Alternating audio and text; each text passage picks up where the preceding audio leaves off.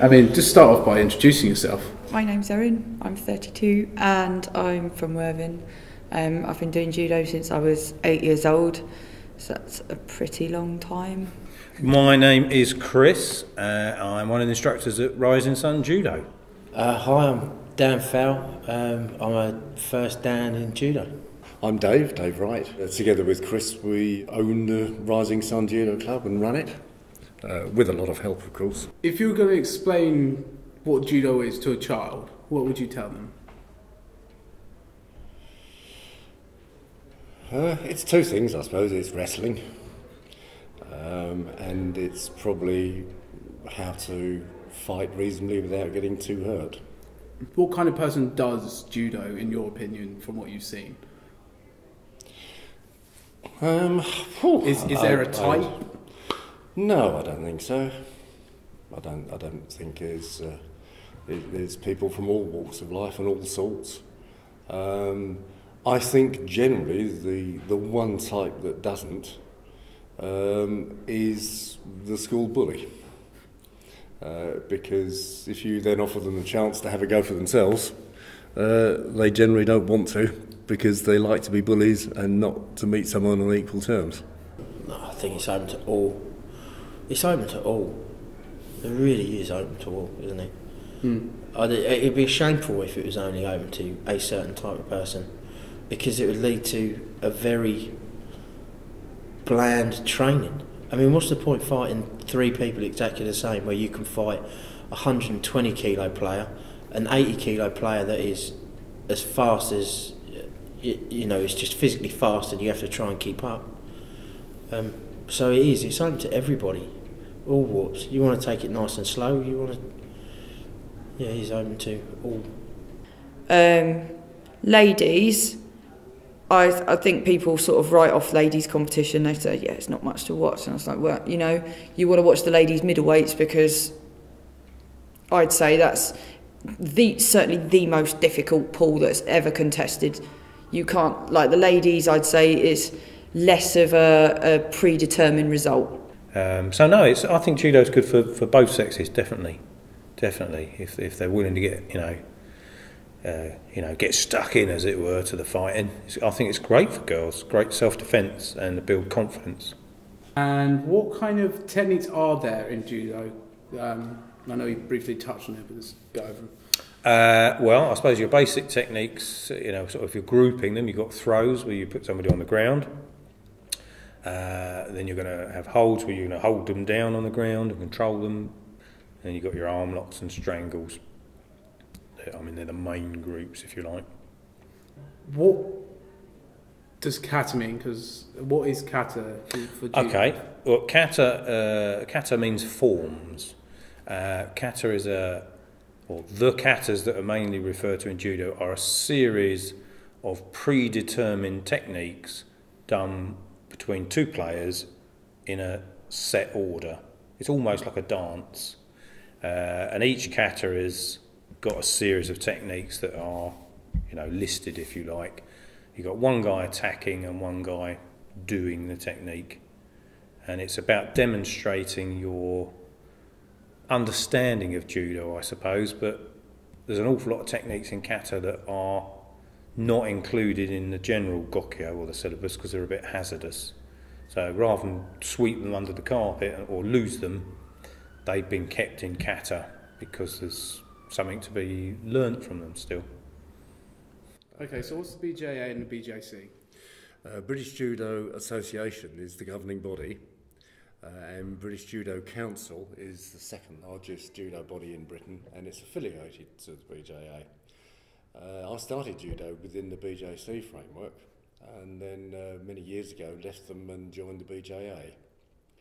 So I got my third Dan in the B.J.C. When I transferred over to the B.J.A, then I decided it was time that I'd sort of actually ratified it with them.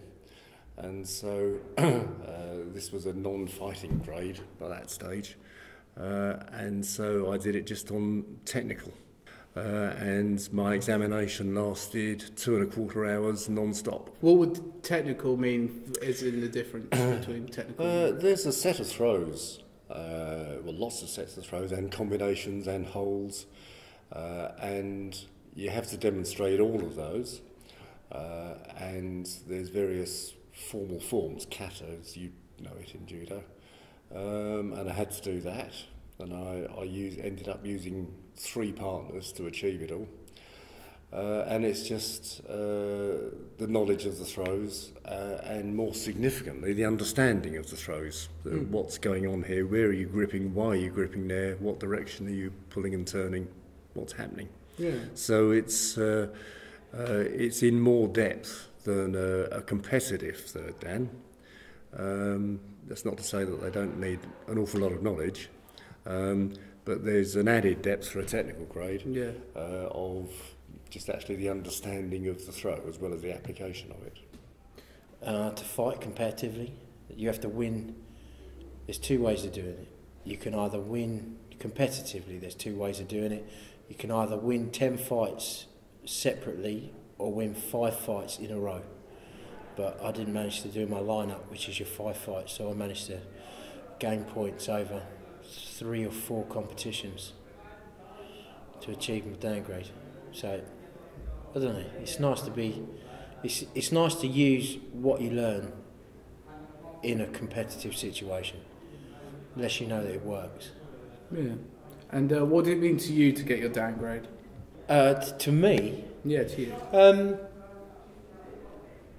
To be honest, it was on the path that I set out to do. So I mean, it's a massive step.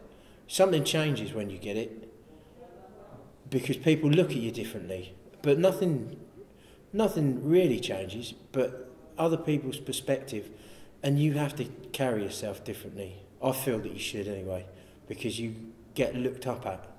You're no longer part of the class, you're in front of the class, which is a massive step. And what did it mean to you to get your downgrade? I'd been trying for it for a long time actually, but I was just unfortunate with grades, like people turning up for competition, because obviously being female and there aren't that many, and people my age do tend to drop out when they start families and things like that. It got a bit easier as I got older, because these you're waiting for people to be old enough to grade with you. That's it really. So yeah, I was thought to myself, yeah, about time. It wasn't, not in a sort of an egotistical way. It's just that I'd been very frustrated not being able to grade, and I finally did it and got it, and I was like. It meant a lot to me because I had a second operation on my knee a few years ago, just after I finished my grade. So it meant a lot to me just to get it finished. Really, really good, because it's about bringing some knowledge back to the club, and now kata is on the syllabus. It's even more relevant to help other people do it. And what would you say it is effective for fighting and discipline? What's effective? Yeah, what's effective? Obviously there's a formality to judo, and children at school and at home don't have to sit down and bow and do as they're told so much. So it brings a sense of discipline into it. In terms of fighting, I think it's you have to do it for quite a bit for it to be effective. I think I always question the value of a 6-week cookery course, and then you don't do any cooking for 5 years and expect to turn out a first-class meal for 20 people. It can't be done. Yeah. And the same with judo. It's no use doing 6 judo lessons and think you can fight, because you can't. You need to work at it. It takes longer, and you need to keep going with it. Okay. It was something that someone said to me, and it is judo is a hidden martial art within the martial art world. It is one of the only sports which you train full contact. There is no halfway measures. You're either gripping, holding, throwing someone, or you're not touching each other. The thing is, it is a hidden gem. I mean, you can stand around, someone can show you a punching technique, which will say, this works like this. But how many people in a training class are you going to want to punch in the face before you decide that they're not going to come back next week? Judo works because you can train full contact and you can still go to work the next day, but you know that every technique that you're doing works. It's a working technique. You don't have to go, this will work, this does work. So that's why. And I think the more people that do judo will understand in the actual involvement in it, because it is classed as the gentle way. But anybody who's done judo knows there's not much gentle about it, especially when you're hitting the mat at, getting thrown from a downgrade who can throw you in 2.3 seconds. Yeah, there's a reason that foam is because you ain't getting up if it's not. Judo's got a lot of techniques and it's got a long history, and they've basically devised it using techniques from jiu-jitsu, which is completely non-competitive.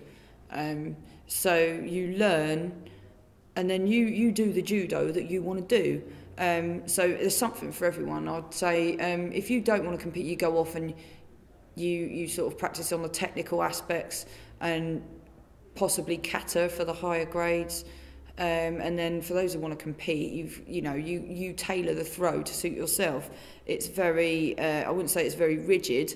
You have to demonstrate a technique that resembles that throw. So you've got, say, a straight hip throw, ogoshi. You turn in, you just have to be careful where you put the hands. Now in a contest, you can't actually walk around holding onto the belt like that. But to demonstrate any grading, you just grip, you turn in, you do the throw, and then you do it with your partner on the move, and you progress like that, and then you work it out. I'd say, again, it's got something for everyone. You can enjoy both bits of it. I mean, my personal experience of judo, I've done technical and competitive judo, and I love both aspects of it. I mean, now I'm sort of veering towards the technical just because I have to. Grading, for me, is very difficult competitively, just getting opponents. But no, I just, like I say, there's something in it for everyone. You work to the level that you want to work to. Yeah. I think judo is particularly effective for the reason we were sort of chatting about earlier. Everything in judo is tested, pressure tested. The jiu-jitsu that I did for 10 years, there was virtually no free fighting, so people learnt techniques with a cooperative partner, and they have no way of knowing if that would work with an uncooperative opponent. And judo is effective because you get to practice it with somebody eventually who's trying to stop you doing it, and that's the best way to find out, does it work, or more importantly, can I make it work?